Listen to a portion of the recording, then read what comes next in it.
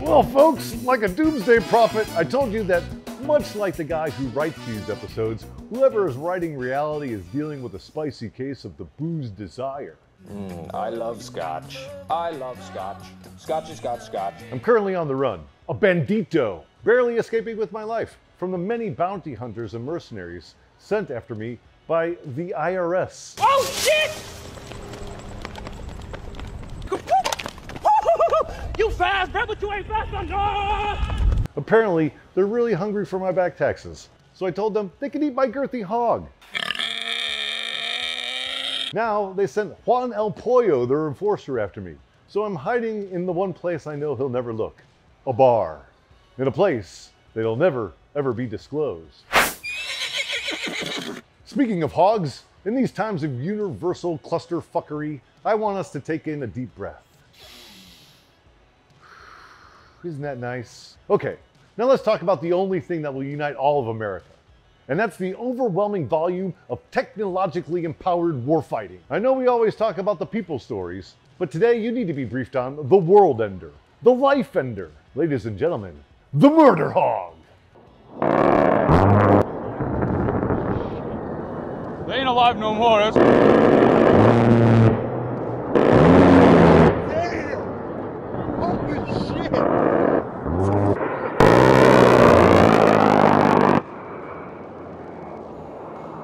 The A-10 Thunderbolt II, known to us as the Warthog, is indisputable proof that everyone in the military-industrial complex is coked out and probably a sociopath.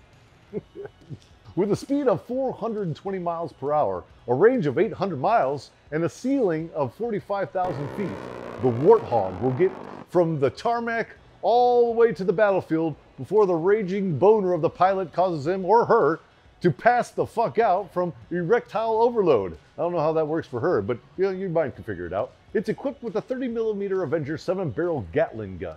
More on that later. It can carry up to 16,000 pounds of ordnance, ranging from laser-guided bombs, cluster bombs, Maverick air-to-ground missiles, AIM-9 Sidewinder missiles. You get it. The point is, this damn thing is just a big gun with a goddamn airplane built around it. It's not super flashy, it's not particularly fast when it's compared to other pieces of American flying hardware, and if you haven't seen one in action, you might not think much of it. But you'd be wrong, motherfucker!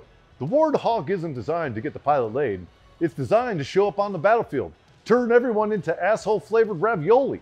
Basically, just feng shui all the plans of the enemy, and then get back to base so the pilots can ice their red-hot American genitals. So if you're pinned down by 20 goat fuckers on a mountainside and think, well, wouldn't it be nice if we just murdered the whole fucking mountain? Call in the Murderhog!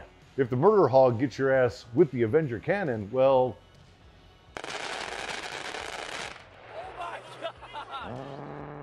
they're just gonna bury your ass in a Ziploc bag. So yeah, this isn't your vegan metrosexual type of Air Force machinery. This shit is the Joe Rogan of the flying world.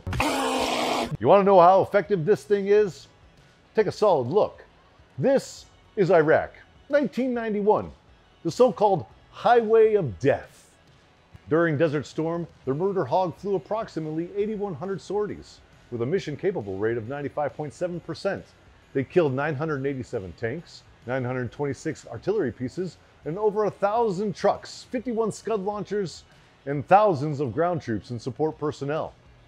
They were so aggressive, U.S. forces took as much care with designating themselves as non-targets as they did in guiding themselves towards the enemy.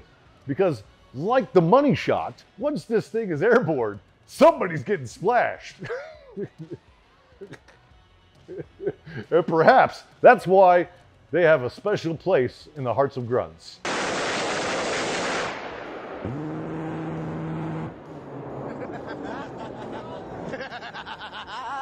Because out of the entire arsenal of the U.S. Air Force, the A-10 Warthog is the killing machine that will turn the tide of even the toughest battle in 8 seconds flat. Well, there you have it, folks. The Murderhog. Until next time, change your socks, stay hydrated, and remember that knowing you won't get pink misted by the Warthog is one of the many privileges of being an American.